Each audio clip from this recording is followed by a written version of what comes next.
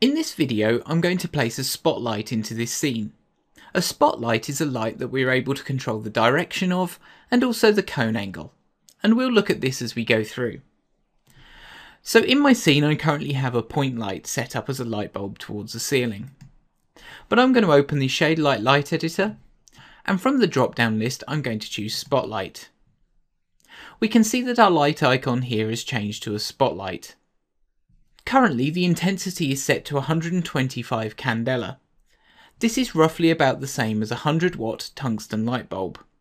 And we can edit this either now, before we place the light, or after the light is placed. And I'm going to place the light first, and then we can look at how these changes make it look different.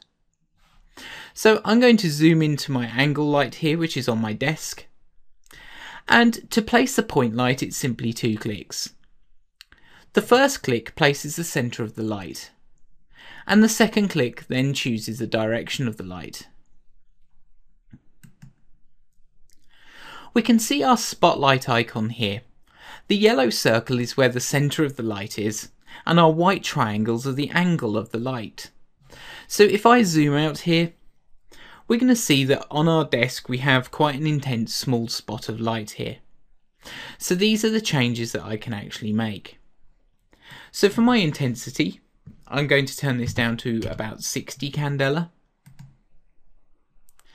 And we can see that our light is no longer as bright as it was. And for the angle, I'm going to choose 80 degrees.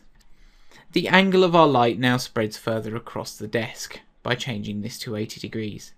Also, after you've placed the light, you're able to change the colour. So if I go to hue, saturation and brightness here, I can just give my light a slight yellow feel to it. And we can see this colour update in our light icon at the top of the Shaderlight light editor.